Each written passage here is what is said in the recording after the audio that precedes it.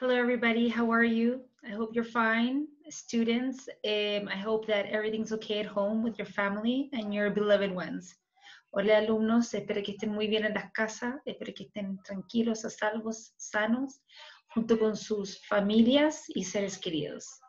Well, today I'm going to be explaining worksheet number 7. This is a worksheet review of Unit 5. We're going to be closing the Unit 5.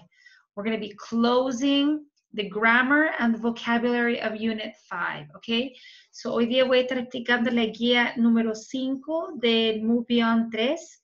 Este es como una retroalimentación, este es un cierre, digamos, de la unidad 5, porque hemos estado trabajando con él hace 3 guías.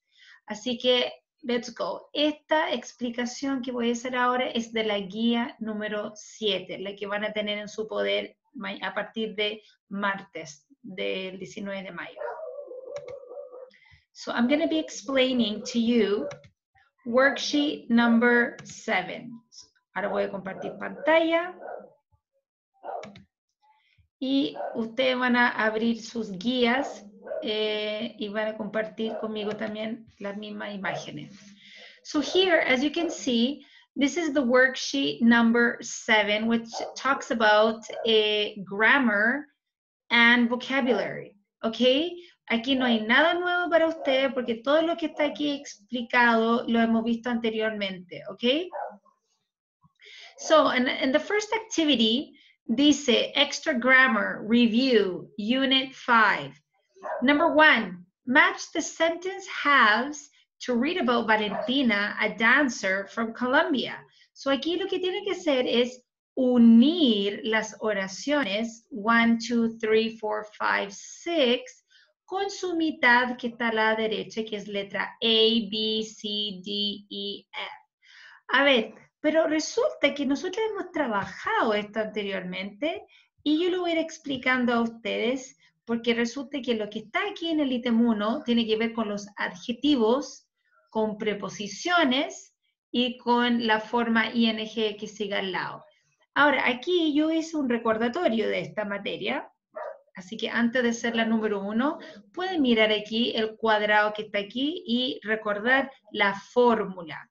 Aquí dice, cuando queremos expresar qué tan bien una persona está haciendo algo o cómo alguien se siente sobre hacer alguna actividad, utilizamos un adjetivo, worried, good, happy, excited, bored, ¿ya? Adjetivos con una preposición.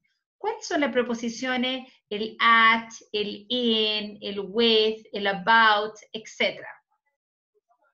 Y esto siempre va a ir acompañado con un verbo ing.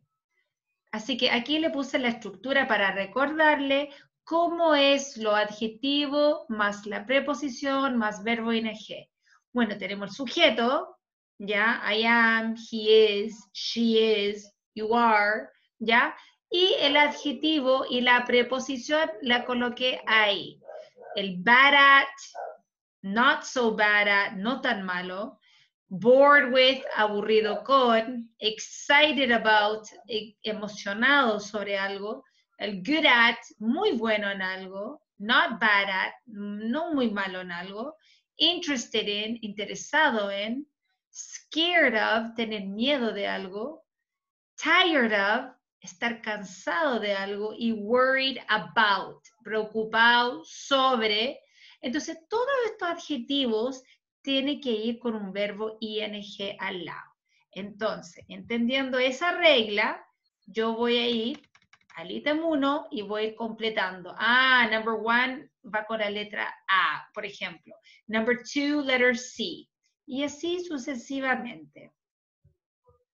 Now we're going to go to the next activity, which is number 2, which talks about hopes, plans, and predictions. Aquí dice, look at the survey and match the sentences to the percentages. Use the words in bold to help you. Aquí tenemos una encuesta, ¿ya? Tenemos que unir las oraciones que están a la derecha con sus porcentajes, de acuerdo a la probabilidad, de acuerdo a la certeza que va a ocurrir. Esta materia también yo lo expliqué en un PowerPoint, chiquillo, anteriormente, de los degrees of certainty. Así que sería bueno que vuelvan a ver el PowerPoint, porque ahí yo coloqué cuándo se usa definitely, cuándo se usa el probably, cuándo se usa el may o el might. Pero también aquí, para ayudarle un poquito, para hacer esta actividad, le puse un cuadrado para recordar estos grados de certeza. So, en inglés usamos una palabra que nos indica en grado de certeza. Esto quiere decir que qué tan seguro estamos acerca de algo. So, for example, there are 4 degrees of certainty. La primera es definitely, definitivamente. Estamos 100% seguros de algo. Se usa antes del will y después de won't. Ahí están los ejemplos. Tenemos el probably, probablemente estamos 75% seguros de algo. Se usa antes del will y después de won't. Y tenemos el may y el might, que los dos significa podría. Estamos 50% seguros de algo. Se ubica antes del verbo. Entonces, entendiendo esta regla y viendo los ejemplos, yo puedo contestar el ítem 2, uniendo los porcentajes de acuerdo a las oraciones. Si quieren pueden usar, you can use different colors, no problem.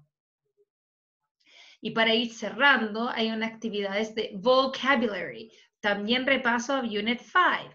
En number 1 dice, complete the sentences with a word. Entonces, aquí te dan pistas, ¿ya? De la personalidad de cierta persona y ustedes van a decir, ah, ella está hablando de que es muy generosa, ya, generous. Está hablando que es muy astuta, muy inteligente, smart. Entonces tiene que leer las oraciones y ver qué adjetivo mejor describe la personalidad de esa persona.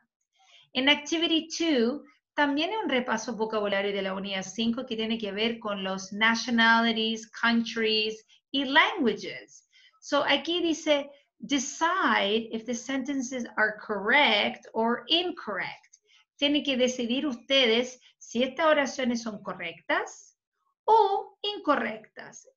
Luego, lo que están incorrectas tiene que justificar. Nada más, ¿ok? Okay, so if you have any questions at all, any questions, si tienen alguna pregunta, pueden escribirme por correo, pueden mandarme un mensaje por WhatsApp, pueden avisar a las chicas y chicos del grupo de WhatsApp de inglés. No tengo ningún problema en ir aclarando las dudas, chiquillos. Por eso estoy, para ayudarlo. Y espero que estén muy bien y cuenten con mi apoyo. So take care. See you soon.